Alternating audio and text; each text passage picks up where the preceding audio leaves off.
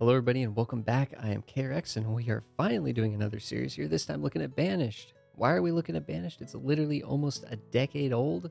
Well, because Banished is still fantastic. And we are going to be at least checking it out with some mods. We got the Mega Mod installed, which adds just tons of additional building options and just content production chains and various things to do and strive for in the game and resources to juggle and sort of gather. And then this mod right here just helps us with the UI. I can show that when we get into the game. Also with the Mega Mod, we get some additional starts. And I think, yeah, Harsh is good. We'll do just the generic map though. Actually, is there anything here that looks interesting? A lot of these are very thematically different. I think just the generic map will be good, but we'll do a harsh climate, and we are going to do the Adam and Eve start. Okay, so this is just a two-person start.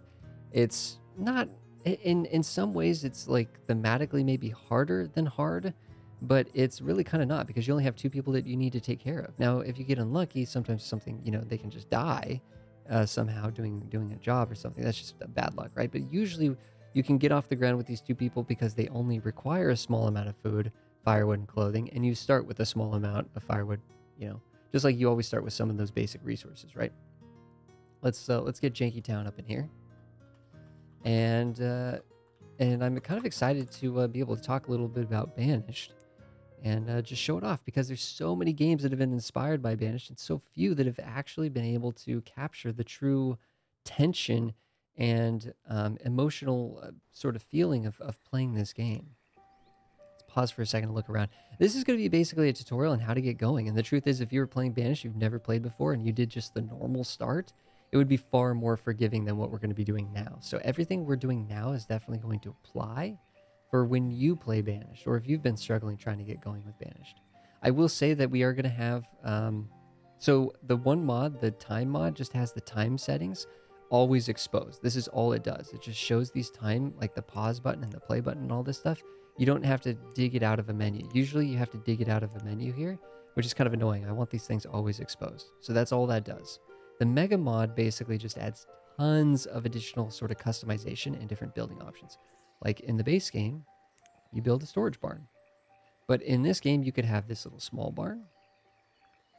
Or you could have, this little storage shack, or this thing, or this thing, or whatever this is, right? It's just, all it is just additional buildings to build.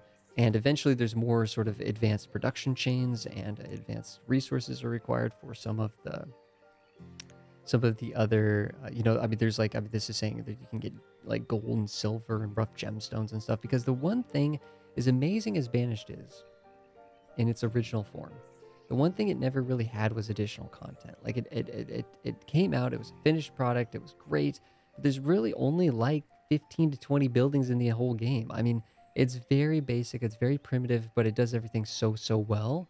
And then modders have come and added on so much content to the game. And that's essentially what we're playing with now. But the core of it is still the same beautiful foundation that was made by the original developer. Only one person actually somehow made this game, which is pretty impressive. And of course, this is a survival game, right? Our people, let's actually get some of the, we need to come into this tool box and open up some of these things here so we can set up and have all of the info that we need to play and succeed at the game, like the event log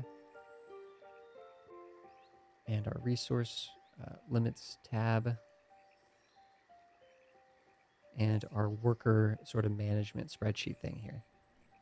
But this is a survival game. Over here we have our starting resources, right? We have 100 fuel, which is like firewood that we can use to heat our homes, because if our people don't have heat in their homes, they freeze to death. If they don't have homes, they definitely freeze to death.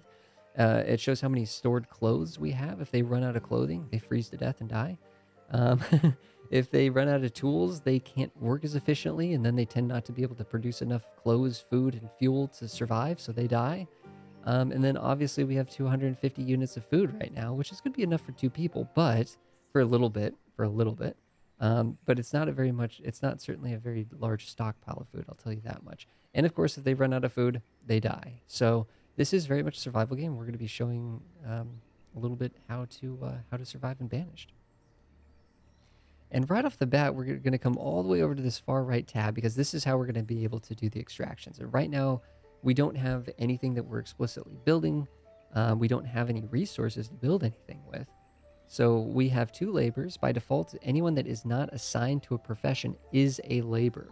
And I believe if a person is assigned to a profession, but they have nothing to do, like if we make one of these people an adventurer, I think they'll actually behave like a laborer if there's no actual job for them, like no job slot for them to actually be an adventurer, for example. But what we're going to do is, as a laborer, these people can come out and just gather the materials that exist in the environment, essentially. And I don't think we want to gather any of the iron right now. It's a little bit more of a mid-game resource. I just want to gather the wood and the stone. The stone is critically important. So let's just create a little... So I hit stone, and then now I'm going to do wood. And let's just get some of this wood here. And we definitely want to collect the wild foods. There doesn't seem to be too many in this area. One there. But if there's little wild foods around like ginger root and berries and other such things like that, we want to gather those things up. And they'll just bring the food back to the cart. But for the wood and the stone, we need a stockpile. So this is the storage section here. And these are just the sort of the raw resource stockpiles. A lot of this other stuff is for storing like foods and things. So where do we want to put the stockpile? This looks like a nice little place to do some actual building. So let's have the stockpile a little more out of the way, I guess, in a more industrialized area.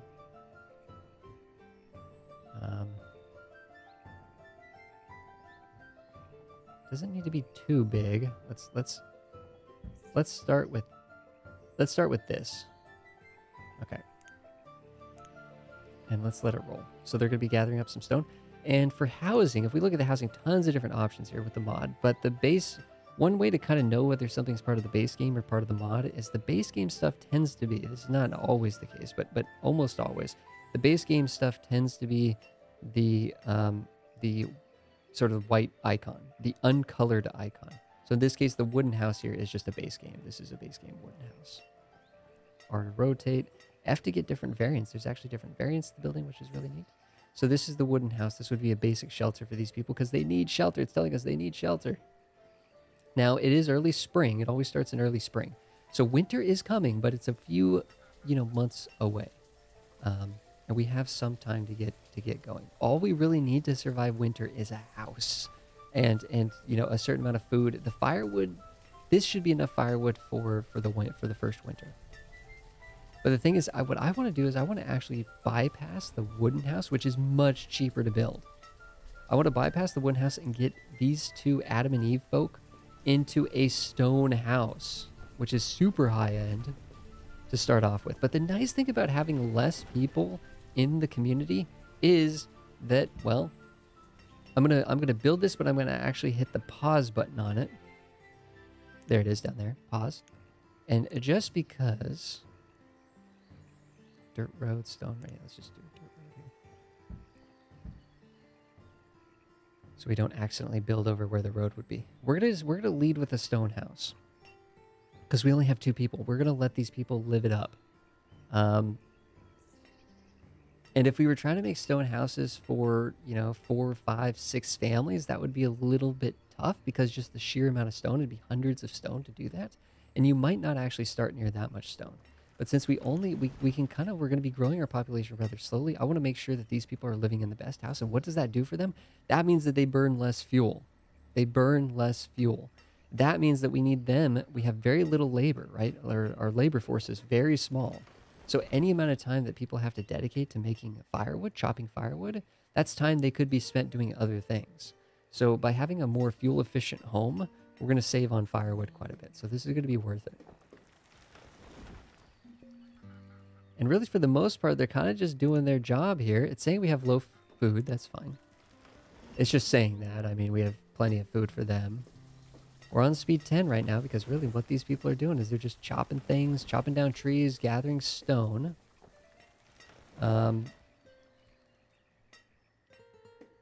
We would like them to work on this stockpile, however. So now they should remove this resource automatically because it's the stockpiles here. Come on, guys. I'm going to actually let one of them become a builder and start working on building. Okay. I'm going to unpause this. The other thing, actually, there's a few things I think we're going to want to build. We're going to want to think about what is our initial food source. Now, for food, you can fish, you can grow crops. Now, I believe we should have started with at least one kind of crop. I doubt we started with any livestock with the Adam and Eve start. Does it tell us here? Where actually would it tell us? Well, it might not tell us until we build the town hall. It would tell us if we actually built an orchard or a crop field. I'm gonna do this real quick. Crop field. We might not have started off with crops. I kid you not. We might not have started off with crops. Or no, it's because it might be because we don't have a farmer. I'm not gonna worry. We're gonna word that for now. I'm not gonna worry about it because we're not doing crops. You can totally do crops, but you really kind of want to start crops at the very beginning of the growing season, and we're already into early summer, and they're still we're kind of a little bit behind the 8 ball here a little bit. And I'm actually noticing the plot of area that we have told them to sort of clear out is a little too big. So let's actually pause here. Let's have them cancel. Let's cancel the gathering of all of this stuff. We got plenty of resources on the ground. We just need this stuff moving. We just need this stuff moving. But I am going to go back and still have them actually, you know what, if you are collecting something from the forest, make sure it's food. Make sure it's food. But I think now, hopefully, there should be a way to prioritize, increase priority. Yeah, make sure you guys are working on this. The stockpile got completed over there. Good, so things should be moving to the stockpile, and then it'll be organized from there. Food, though. Yeah, we can hunt. We can fish. We can gather sort of like, you know, there's gathering huts to gather stuff from the environment. There's, you know, apiaries for honey and so on and so forth. So there's a number of things that we can do, of course, livestock and orchards and crops and stuff. There's a number of things we can do for food. But what I like to start off with is hunting. Hunting gives us, this is the base game hunting cabin. It's a little bit big and kind of goofy looking, I think, for the initial bit. So I think what we're going to do is we're going to do one of the modded ones here. It's a little cheaper, a little sillier. It only has, it has less work capacity. But since we have such a small workforce, that doesn't matter. That doesn't matter. We're going to build this a little bit off into the boonies, I guess. And we're going to put this here.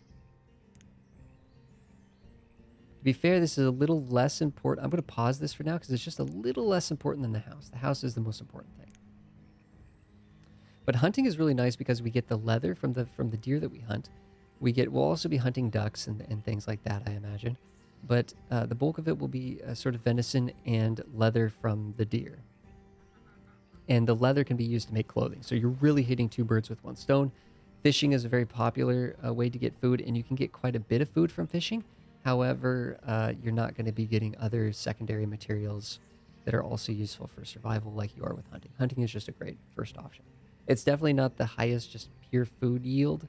But again, for only 2 people, we don't need to like really be maximizing the actual food production right now. Just a little bit of food will go a long way for these 2.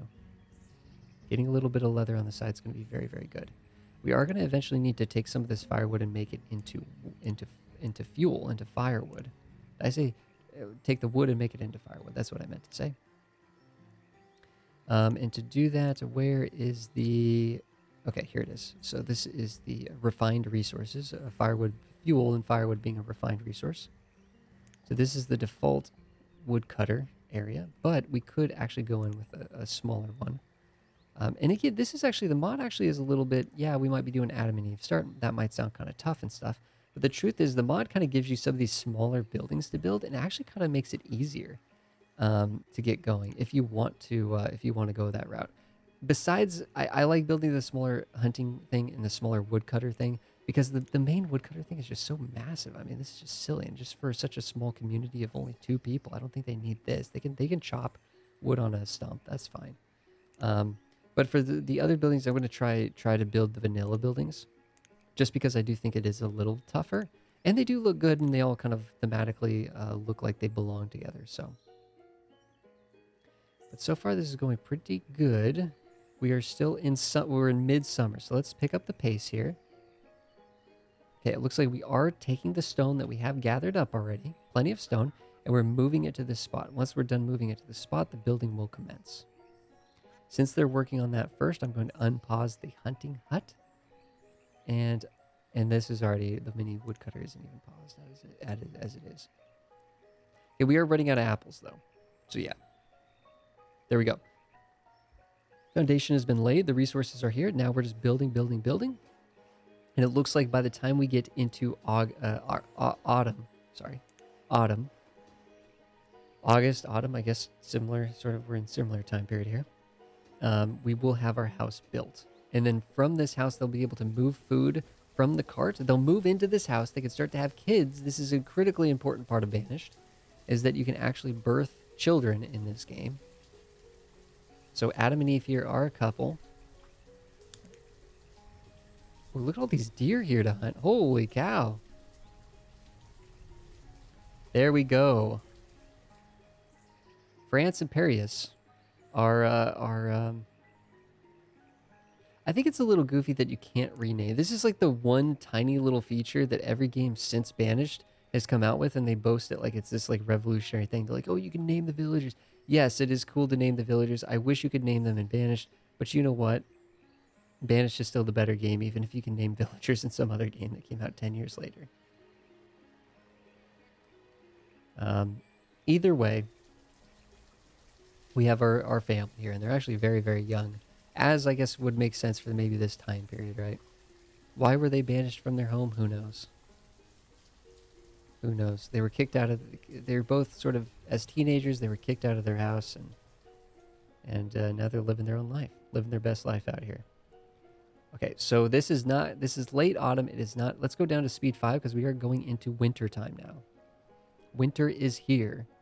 And we did gather some food from... Our food has gone up a little bit. If we were to click on this, we'd see that there's onions, there's root vegetables, various herbs, ginger.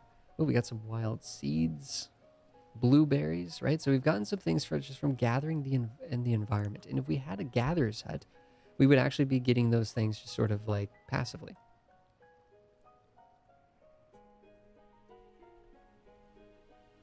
Where's our... Why is this not getting built? Need just a little bit more wood here. Can we deliver that in one go, please? But for the most part, our people should be safe. They should be safe. They have a home, they have firewood in their home, and they have food. They can be out in a blizzard, and that's just fine. They have clothing, right? That's where clothing kicks in, so that they can actually go out and be productive in the winter time. I believe they're just as efficient in winter. It's just that they burn more fuel. Their clothes wear out and such. Clothing is something we're going to have to work on, but yep, they just... See, one of them just switched out their clothes. So we've already used a couple of pieces of clothing that we started with. So for clothing, of course, we need the leather, and then we could think about getting clothing. Once we can actually be producing food, firewood, food, sustainably producing firewood, food, clothing, and tools, then essentially this community is effectively self-sufficient.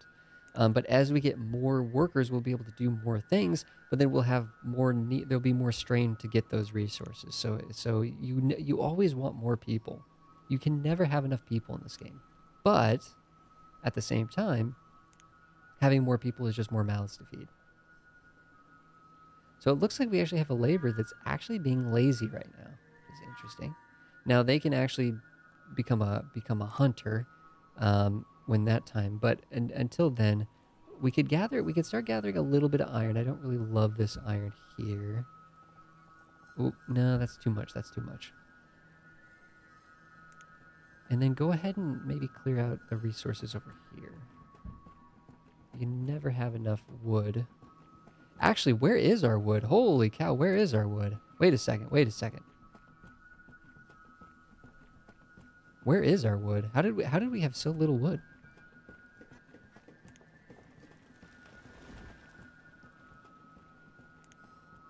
Harvest trees.